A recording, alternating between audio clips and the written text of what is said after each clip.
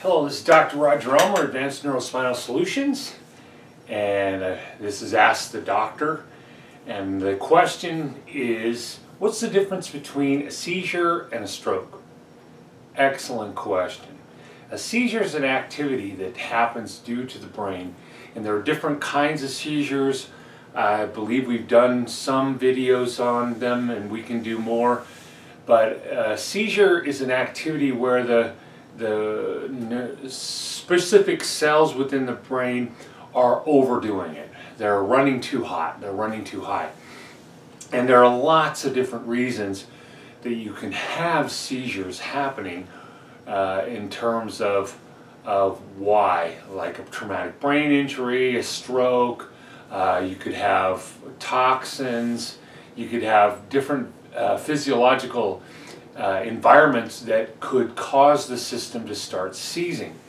Then there are seizure disorders where the person is either born with the propensity towards it, which we tend to call epilepsy.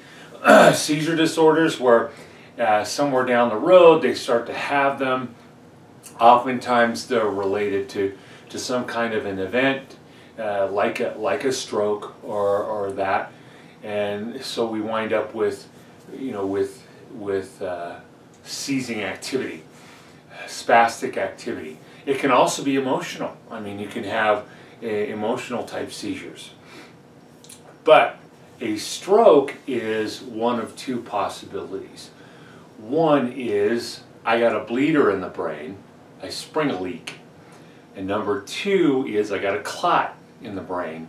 The blood vessels, the piping is, instead of leaking, it's clotted up. And so either one of those can create a stroke. It creates a lack of oxygen because either we got too much blood and blood's not going to other areas, but also the blood in the brain is causing brain damage. And so we're losing blood, and you can lead to death often, but but a stroke can cause a seizure, but a seizure is an activity, and so that's the major difference between the two. If you have any other questions to clarify relating to this, let me know. We'd be happy to do another video bringing clarity to this. And remember, we're here if you're ready to take your life back.